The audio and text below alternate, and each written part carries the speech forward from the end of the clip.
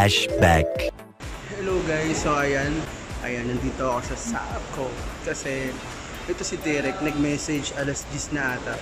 Sabi niya, oy, nasan ka? So sabi ko, nasa bahay. Sabi ko, tara, gala, labas. So tara, Taif. So yun, hindi ko alam, adventurous din pala tong taong to.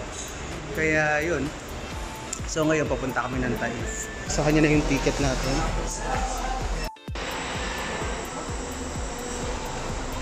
Na kami sa bus, and good thing umabot kami ng 11:30. Good luck sa biyahe namin, adventure na hindi namin alam kung ano pupunta namin. Wala pa tayong hotel. Kaya ba eh. So anong oras ba ang balik ang dating natin? 3 AM. From Jeddah to Taif, ang babayaran niya ay 47 reals. So ayan, tumitingin sila. So ayan, iganto klase yung bus.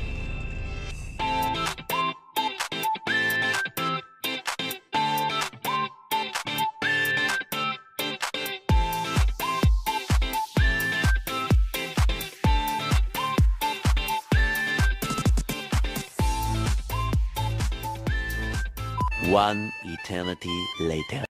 Ayan, bali ngayon, 2:30 na. And nagigito na lang kami ng Karim. Ito sa Taif guys, pag pumunta kayo, safe naman siya. At the same time may Karim. So medyo malamig yung lugar. Malayong malayo sa klima ng Jeddah. What more pa pag December na, kung kailan winter, mas may enjoy natin dito sa Taif. So for the meantime, we just have to wait for Karim. Nasa na siya? Hello guys, so ayan, Karim na tayo and punta na tayo sa hotel. Hello! How are you, brother? You need this light. Yeah, yeah. You good. Unfortunately, Taif season kalasa. Taif what? Taif season, the festival here in Taif. Yes. Yeah, last month.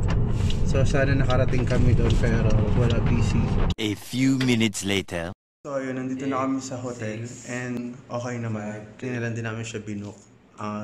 Sa booking.com. If you want to visit Taif, you can check Al-Airi. So malapit lang siya sa city. And 90 reals lang yung check-in namin. So 97 plus tax. So yun, punta kayo sa booking.com and you will be assisted by this brother. What's your name, brother? Yes. Esma? Your name? Mr. Mizan. Mr. Mizan from Deshi? From Bangladesh. NBP? NBP Amelie. Amelie. So, yung NBP tsaka Amelie is political parties in Bangladesh. So, yun, hinintay ko lang yung details. And then, akit na ako dun, tulog na ako. And then, yun, bukas na lang ulit para sa aming vlog. Amelie ki korla?